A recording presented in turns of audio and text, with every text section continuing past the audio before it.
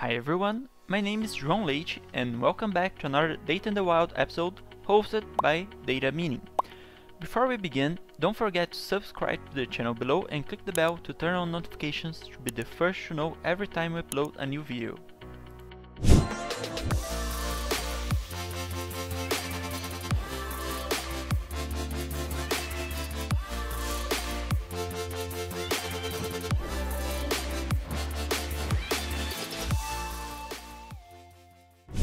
Today we'll continue talking about triggers in Google's AppScript.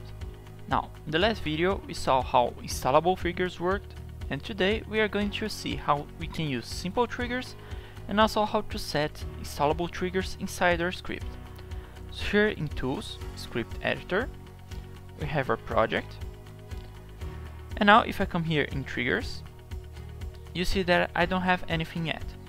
So if I come here in Editor, and inside the menu here, I wrote down some triggers so we can go over them. So, simple triggers. Those triggers need to be done inside the script. So we have the onOpen, onEdit, onSelectionChange, onInstall, doGet and doPost. OnOpen works when you open the document, like a spreadsheet, a Forms, a Google Docs, something like that.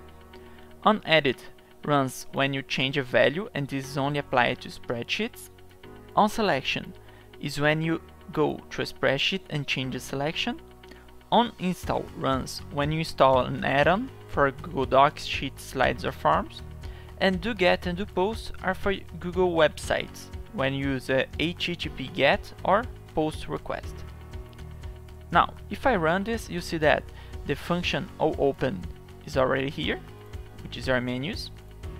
Now this onEdit here, whenever I type something in a cell, it will add a comment saying it was changed on and the new date here.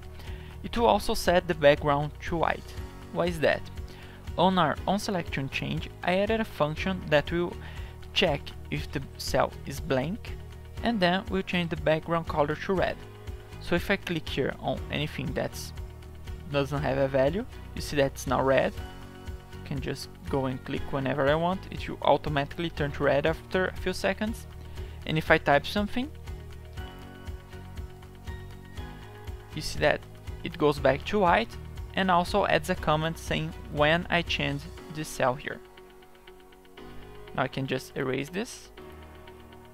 Let me click on something that's not here, and then I can erase those notes. Right click it, erase notes, but you can see that it goes to red every time. I can select multiple cells here, erase everything, and it still goes red. So this happens whenever I change selection on a blank cell, and this whenever I type something on a cell.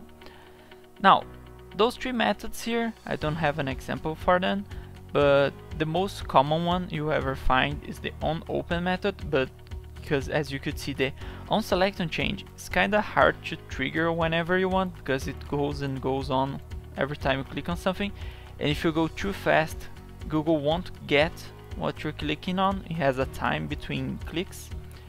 And also onEdit will run whenever you type something, so if there are a lot of people working on the document, this can use a lot of your quotas.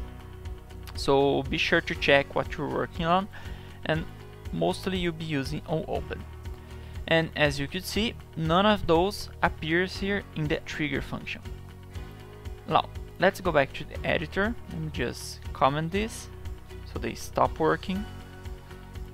I'll just refresh my page here so I can erase those stuff without it printing everything again. Just click here, and then okay. Now I'll open my script again and we'll talk about installable triggers. So the installable triggers, as we saw, we can come here in Triggers and add a trigger, or we can come here in the code and use the script app new trigger, where we'll be creating a trigger inside our script. Now those triggers we create here, we have to call our function. So we are calling send HTML mail, which is the function in this code here, send HTML mail, and also have the send mail, which is being called down here. This function is time based, every 5 minutes, and then it will create the function. This one is also time based. It will run every Monday at 8 AM, and we create it. If I run this here, like click here and then just save it, create time triggers and run, you see that it executed. And if it's your first time running this, Google will ask for permissions, so allow the permissions so Google can create it. And if I come down here in triggers now, you see that I have 2 new triggers. I have one for send email, one for send HTML email, both are time based. If I come in this one, you see that it runs on Monday at 8 AM, and the other one, it runs every 5 minutes. Now, I won't wait for this to run because, as you saw in the last video, after 5 minutes, it will run the workflow, it will show here the last run, and it will type in here sent. Actually, I think it already worked. Yeah. So it sent me the email here, and if I refresh this, you see that it ran right now. But how can I erase my triggers? There are 2 ways. One is to add a script that will loop through your triggers and erase them, and the other way is to manually come here and just erase the trigger. Now, both methods work, but to erase your trigger by using a function, you need to get the trigger ID, which is kinda hard if you haven't saved it, like I didn't save it anywhere here. So you have to pass on the trigger ID to erase your trigger. The best way is mostly just coming here, erasing the trigger you want. Like I can come here and delete forever, also come here and delete forever, and then we have no more triggers. Now, another thing to keep in mind is that using triggers has some restrictions, and they also affect the quota limits of your Google account. So if I come here in the documentation, you can see this is the simple triggers documentation. You can see that it has the methods we talked about, and now the restrictions. Important restrictions inside here. They do not run if the file is opened in read-only mode. So if someone in your company or your colleague has only view or comment access, the script won't run. It cannot run for longer than 30 seconds, so if something that's taking too much time, it won't be working correctly.